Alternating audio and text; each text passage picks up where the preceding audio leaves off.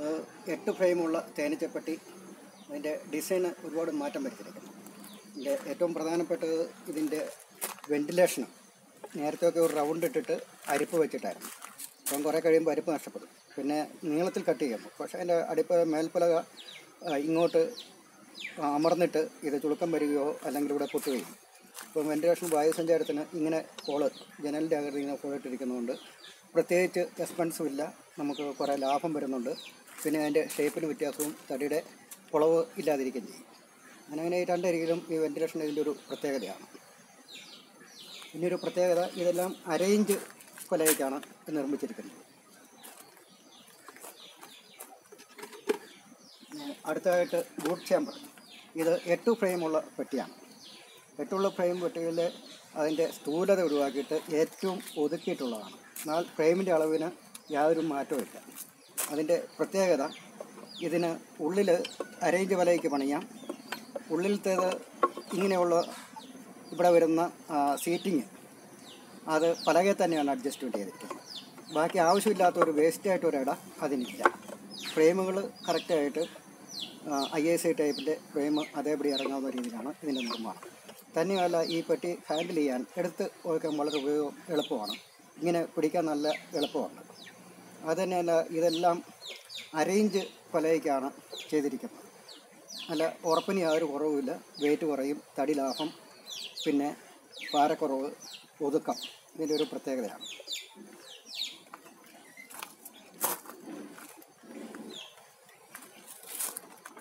ഫ്രെയിമുകൾ 26 സെൻറ്റിമീറ്റർ ഫ്രെയിമാണ്.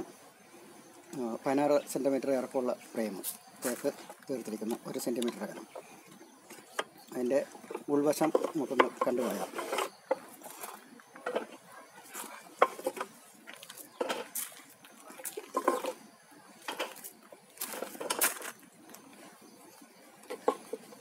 ഉൾവശം സിറ്റിങ്ങായിട്ട് വീഴുന്നു.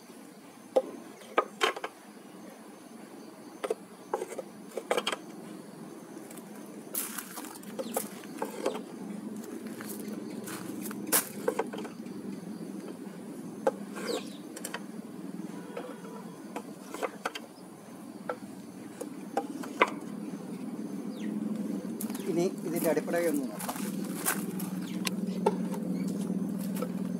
ഇതിൻ്റെ അടിപ്പലയ്ക്ക് പ്രത്യേകതയുണ്ട്. പെട്ടി, അതായത് ഓഫ് സീസണിൽ തേനില്ലാത്ത മഴക്കാലത്ത് പെട്ടി ഇവിടെ എടുത്തു വെക്കുന്നു. വളരെ ചെറിയ ഒരു എൻട്രൻസ് മാത്രമേ ഉണ്ടാവുള്ളൂ. അതേസമയത്ത് വേനൽക്കാലത്ത് തേൻ്റെ കാലമാകുമ്പോഴത്തേക്കും ഇതിൻ്റെ നിർമ്മാണത്തിൽ ഈ പലക തിരിച്ചു വയ്ക്കുകയാണ്. തിരിച്ചു വെച്ച് കഴിഞ്ഞാൽ ആവശ്യമുള്ള വെൻറ്റിലേഷൻ കിട്ടുന്നു, ഉയരം കിട്ടുന്നു, തേനീച്ച സഞ്ചരിക്കാനുള്ള ഇട കിട്ടുന്നു. ഇത് ഈ സ്റ്റാൻഡിൽ വെച്ചിട്ട് നമുക്ക് എങ്ങനെ ഇരിക്കുന്നുണ്ടെന്ന് നോക്കാം.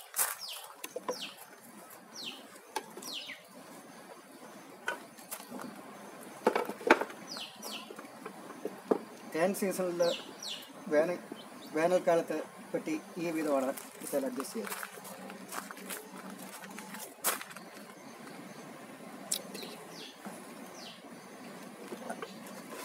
മഴക്കാലം വന്നു കഴിയുമ്പോൾ